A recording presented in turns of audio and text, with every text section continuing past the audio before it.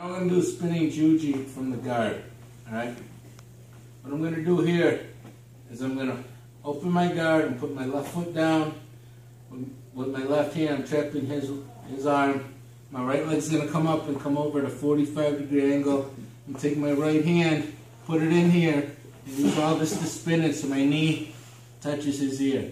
Then when I sit up, I slide in so his shoulder is tight to my pelvis. I'll hug the arm. And I sit back for the arm bar.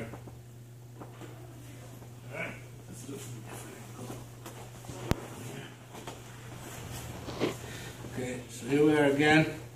I have my lapel, feet, sleeve. I open my legs, I put my left foot down. My right leg comes up. My right hand's going to slide in. Hook.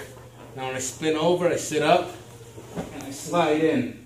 So there's no room between the shoulder and my pelvis. Now when I'm here, I want to use this leg to keep his head down. I don't want him to be able to sit up. With this leg here, I kind of want to squeeze all this together, make it tight. And I'm going to hug his arm. Sit back. Okay. And go through one more angle. Alright.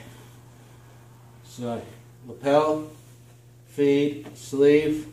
I open my legs, I put my left foot down, my right leg's coming over, I dive under, try and get my ear to his knee, sit up, slide in, so there's no space in here. Now I want to hug this, get everything tight, sit back. Okay, it's very important when you're up here to make sure you cover his head with this leg. Don't sit back and be light here. This will be able to sit up into me. Okay?